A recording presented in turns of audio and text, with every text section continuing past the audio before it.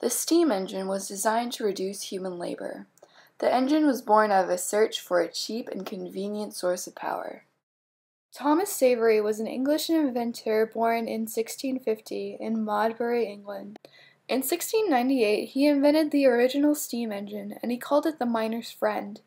It lifted water from the mines using a vacuum it created in the engine, produced by a condensing system. But the early model of a steam engine gobbled great quantities of energy, making it expensive to run. The next person to make progress on the steam engine was Thomas Newcomen. He was born in Dartmouth, England in 1664.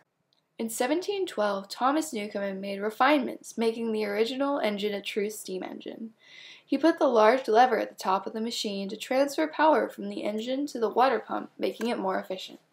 James Watt also made refinements to the steam engine. He was born in 1736 in Scotland. Watt aimed to reduce the expensive and excessive fuel consumption of the steam engine and created a faster and more efficient engine. In 1774, Watt joined with Matthew Boulton, an entrepreneur. Boulton provided Watt with a salary and encouraged him to build better engines. From then, the steam engine was transformed from being used primarily as a way to pump water out of coal mines to being used for automobiles, trains, and ships. The creation of the steam engine led to a boom in the transportation industry and provided more employment opportunities.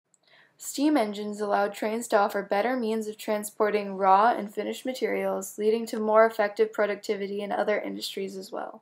As the new means of travel became more accessible, people from rural areas were able to travel to urban areas for work and vice versa. This resulted in a more mixed society.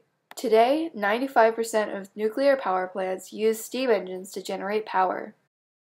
Solar thermal plants also use steam turbines to harness the power that steam provides. Steam was a very important part of the technological advances in the Industrial Revolution, and the technology continues to help us today.